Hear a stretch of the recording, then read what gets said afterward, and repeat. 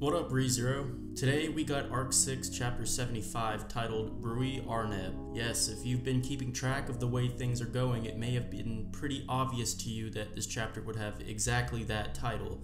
So this chapter is obviously all about Rui, or Louise, however you wish to incorrectly pronounce her name. But to recap things really quick, Subaru regained his memories by reading his own books of the dead, and he ends up going back to the corridor of memories and having a conversation with his clone. Then we realize that Amnesia Subaru was actually Rui Arneb this whole time, and the chapter ends with Subaru asking if she got to see everything she wanted to see. This chapter, Chapter 75, is basically the answer to Subaru's question, and a lot of questions that fans have regarding Rui Arneb, Sin Archbishop representing Gluttony. Now, the chapter starts us off with Rui's words, "I want to be happy." These words are repeated often throughout this chapter, and right off the bat we learn an interesting fact.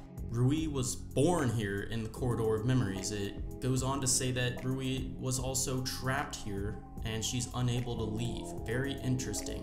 It continues saying that Rui has no real body, she's only a consciousness. She's never walked before, yet she has memories of walking because of her two brothers who've basically been feeding her memories of their victims. After seeing the memories of others, she realized how depressing her life was. She also understood that no matter how sad she became, there's still nothing she can do about it from inside the corridor. Her two brothers, Lei and Roy, tried to cheer her up by eating people for her, and they actually competed with each other in order to find the perfect dish to satisfy their sister. Lei Kados, representing the gourmet aspect of gluttony, searches for special lives full of rich, seasoned memories. Roy Alfred, on the other hand, instead gave priority to the quantity rather than the quality of the memories.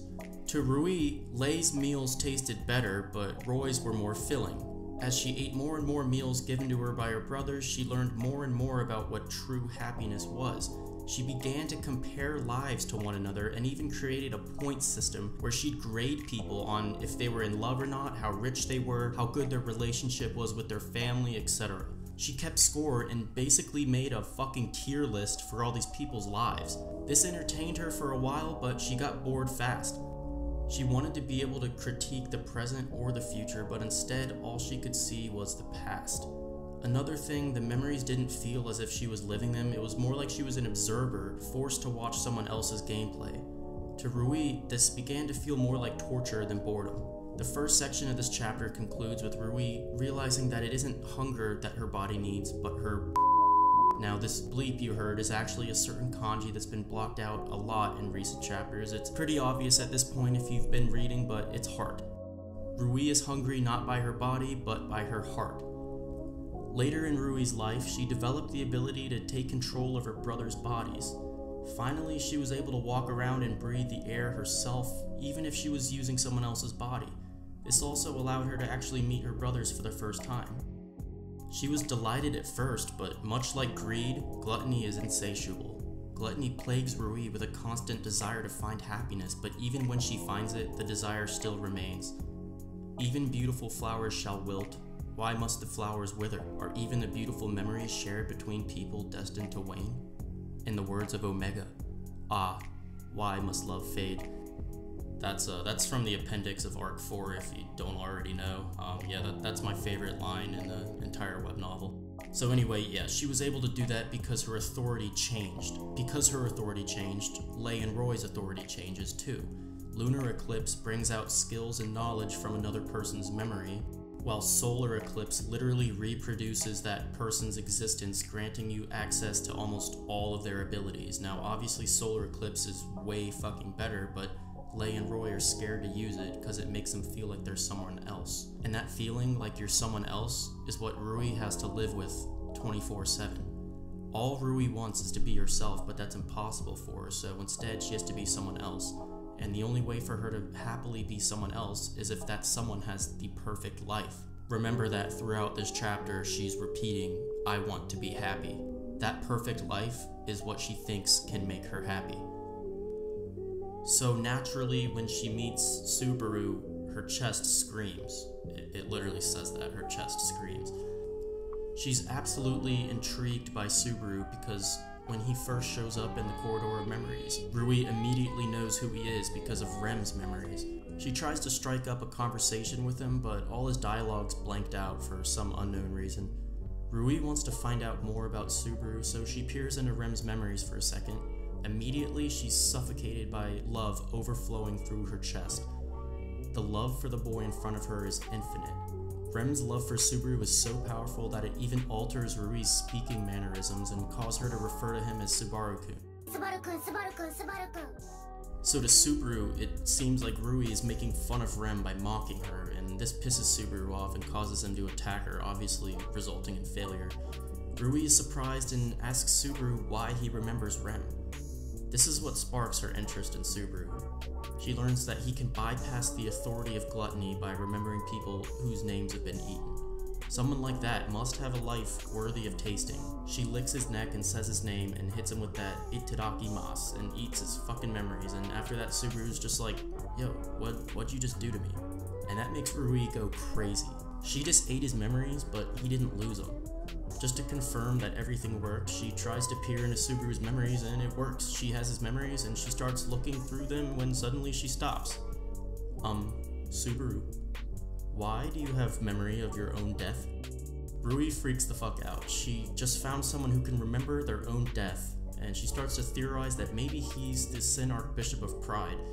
She starts talking about Betelgeuse and witch factors, etc, and Subaru's responding to her this whole time, but as I said, his dialogue is all blanked out, which sucks. But anyway, she's still super impressed that Subaru has the memory of death.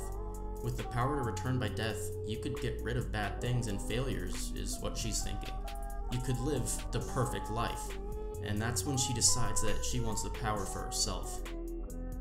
After seeing through Subaru's memories that he was able to steal Betelgeuse's authority, allowing him to use Unseen Hand, she starts brainstorming ways that maybe she could steal Subaru's return by death. She explains that she can divide herself in the same way the three great witch beasts can, and then she duplicates herself and transfers her soul into Subaru, using him basically as a container. She looks at him and once again feels overwhelming love for him, the source of which is obviously Rem's memories. When she decides that Rem's feelings are ridiculous, so she peels Rem's memories out of her and throws them away. She felt that Rem's memories, and even all the other memories, were useless to her now that she finally found Subaru, the perfect life, but she only throws away Rem's.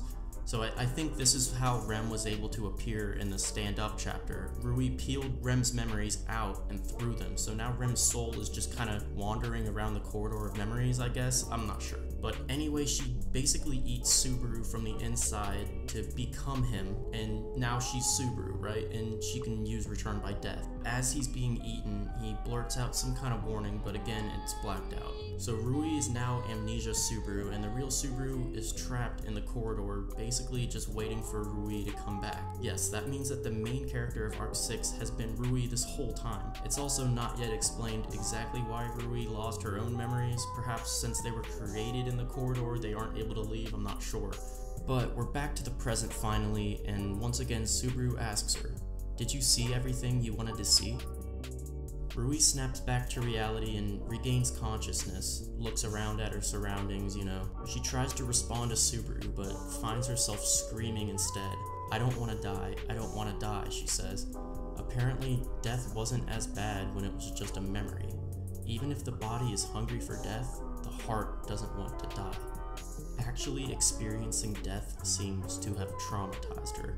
Rui always thought that her wish was to be happy and find a perfect life, but this experience taught her that life is dangerous and actions have consequences, some of which can be death. So instead of wishing for the perfect life now, Rui wants to avoid death. Her goal has changed from "I want to be happy" to "I do not want to die." Subaru reveals that while she was eating him, he tried to tell her that death is horrible, but she didn't listen.